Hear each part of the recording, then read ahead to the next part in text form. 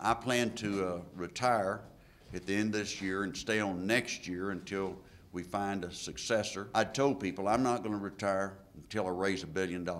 We hit that in February, but the campaign wasn't over until August. When the campaign was over in August, I started looking at what I was going to do. And by the way, the campaign raised $1,069 million. We'd never had anything like that at Texas Tech. When I came to Texas Tech, we had 2 universities in the system. Now we've got 4. So we've been in a growth pattern.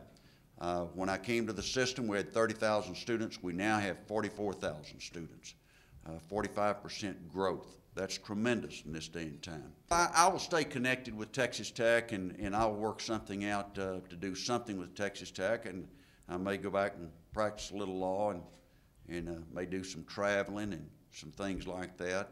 I love Texas Tech, dream no little dreams, and God bless Texas Tech. Thank you.